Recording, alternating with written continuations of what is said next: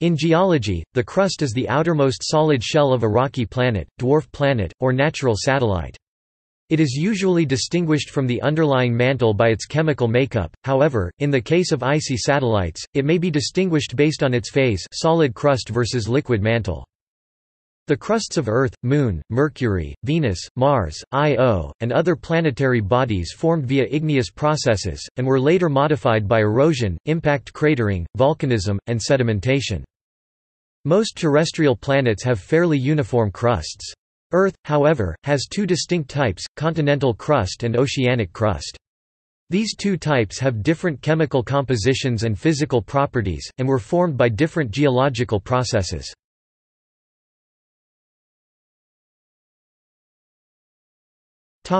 Types of crust. Planetary geologists divide crust into three categories, based on how and when they formed.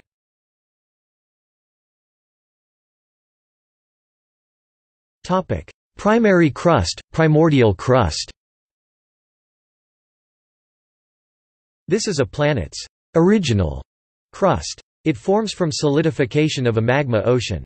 Toward the end of planetary accretion, the terrestrial planets likely had surfaces that were magma oceans. As these cooled, they solidified into crust. This crust was likely destroyed by large impacts and reformed many times as the era of heavy bombardment drew to a close. The nature of primary crust is still debated, its chemical, mineralogic, and physical properties are unknown, as are the igneous mechanisms that formed them. This is because it is difficult to study. None of Earth's primary crust has survived to today. Earth's high rates of erosion and crustal recycling from plate tectonics has destroyed all rocks older than about 4 billion years, including whatever primary crust Earth once had. However, geologists can glean information about primary crust by studying it on other terrestrial planets. Mercury's highlands might represent primary crust, though this is debated. The anorthosite highlands of the Moon are primary crust, formed as plagioclase crystallized out of the Moon's initial magma ocean and floated to the top. However, it is unlikely that Earth followed a similar pattern, as the Moon was a water-less system and Earth had water.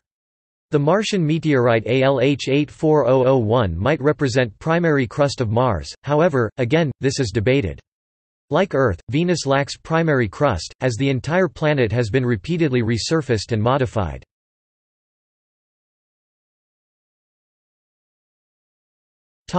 Secondary crust. Secondary crust is formed by partial melting of silicate materials in the mantle, and so is usually basaltic in composition. This is the most common type of crust in the Solar System. Most of the surfaces of Mercury, Venus, Earth, and Mars comprise secondary crust, as do the lunar maria. On Earth, we see secondary crust forming primarily at mid-ocean spreading centers, where the adiabatic rise of mantle causes partial melting.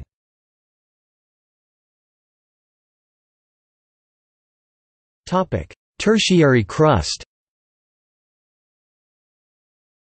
Tertiary crust is more chemically modified than either primary or secondary. It can form in several ways. Igneous processes, partial melting of secondary crust, coupled with differentiation or dehydration. Erosion and sedimentation, sediments derived from primary, secondary, or tertiary crust. The only known example of tertiary crust is the continental crust of the Earth. It is unknown whether other terrestrial planets can be said to have tertiary crust, though the evidence so far suggests that they do not. This is likely because plate tectonics is needed to create tertiary crust, and Earth is the only planet in our Solar System with plate tectonics.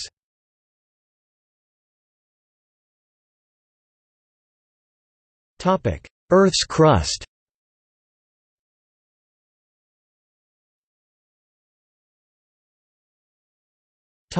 Structure. The crust is a thin shell on the outside of the Earth, accounting for less than 1% of Earth's volume. It is the top component of lithosphere, a division of Earth's layers that includes the crust and the upper part of the mantle.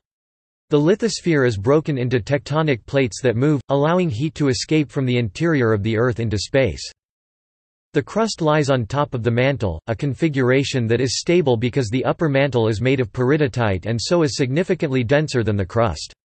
The boundary between the crust and mantle is conventionally placed at the Mohorovičić discontinuity, a boundary defined by a contrast in seismic velocity. The crust of the Earth is of two distinctive types.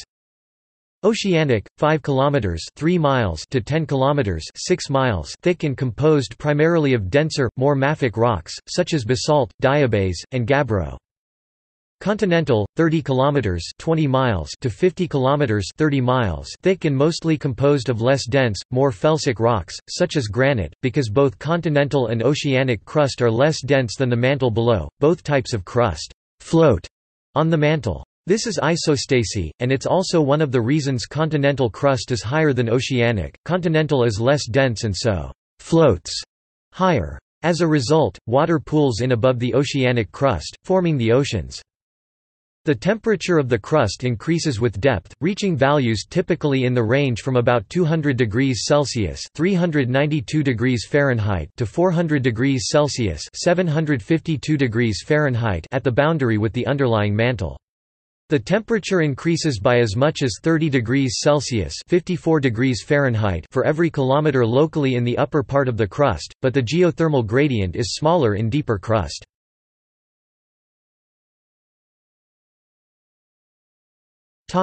Composition. The continental crust has an average composition similar to that of andesite.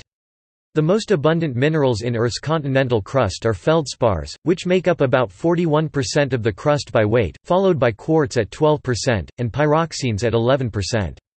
Continental crust is enriched in incompatible elements compared to the basaltic ocean crust and much enriched compared to the underlying mantle.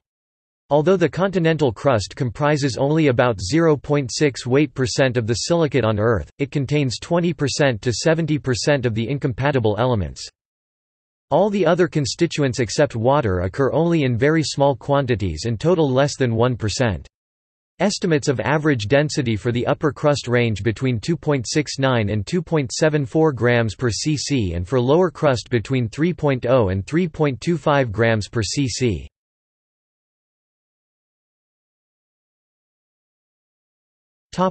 Formation and evolution. Earth formed approximately 4.6 billion years ago from a disk of dust and gas orbiting the newly formed Sun. It formed via accretion, where planetesimals and other smaller rocky bodies collided and stuck, gradually growing into a planet. This process generated an enormous amount of heat, which caused early Earth to melt completely. As planetary accretion slowed, Earth began to cool, forming its first crust, called a primary or primordial crust. This crust was likely repeatedly destroyed by large impacts, then reformed from the magma ocean left by the impact. None of Earth's primary crust has survived to today, all was destroyed by erosion, impacts, and plate tectonics over the past several billion years. Since then, Earth has been forming secondary and tertiary crust. Secondary crust forms at mid-ocean spreading centers, where partial melting of the underlying mantle yields basaltic magmas and new ocean crust forms. This ridge push is one of the driving forces of plate tectonics, and it is constantly creating new ocean crust. That means that old crust must be destroyed somewhere, so, opposite a spreading center, there is usually a subduction zone, a trench where an ocean plate is being shoved back into the mantle. This constant process of creating new ocean crust and destroying old ocean crust means that the oldest ocean crust on Earth today is only about 200 million years old. In contrast, the bulk of the continental crust is much older. The oldest continental crustal rocks on Earth have ages in the range from about 3.7 to 4.28 billion years and have been found in the Narrier Gneiss terrane in Western Australia, in the Acosta Gneiss in the Northwest Territories on the Canadian Shield, and on other cratonic regions such as those on the Fennoscandian Shield. Some zircon with age as great as 4.3 billion years has been found in the Narrier Gneiss terrane. The average age of the current Earth's continental crust has been estimated to be about 2.0 billion years. Most crustal rocks formed before 2.5 billion years ago are located in cratons. Such old continental crust and the underlying mantle asthenosphere are less dense than elsewhere in Earth and so are not readily destroyed by subduction. Formation of new continental crust is linked to periods of intense orogeny. These periods coincide with the formation of the supercontinents such as Rodinia, Pangaea and Gondwana. The crust forms in part by aggregation of island arcs including granite and metamorphic fold belts, and it is preserved in part by depletion of the underlying mantle to form buoyant lithospheric mantle.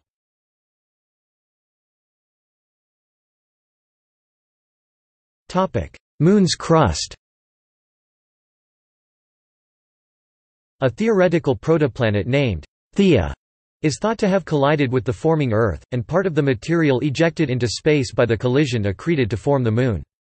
As the Moon formed, the outer part of it is thought to have been molten. A lunar magma ocean, plagioclase feldspar, crystallized in large amounts from this magma ocean and floated toward the surface. The cumulate rocks form much of the crust. The upper part of the crust probably averages about 88% plagioclase, near the lower limit of 90% defined for anorthosite. The lower part of the crust may contain a higher percentage of ferromagnesian minerals such as the pyroxenes and olivine, but even that lower part probably averages about 78% plagioclase. The underlying mantle is denser and olivine-rich.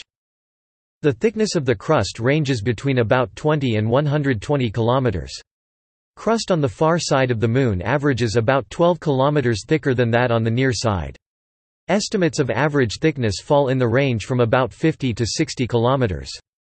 Most of this plagioclase-rich crust formed shortly after formation of the Moon, between about 4.5 and 4.3 billion years ago.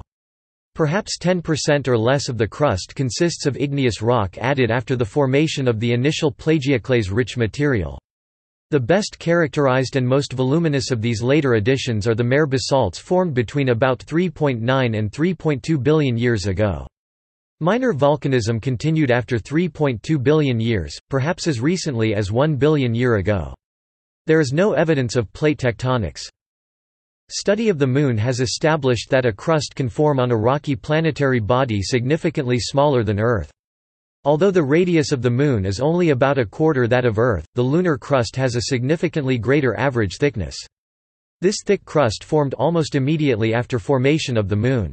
Magmatism continued after the period of intense meteorite impacts ended about 3.9 billion years ago, but igneous rocks younger than 3.9 billion years make up only a minor part of the crust.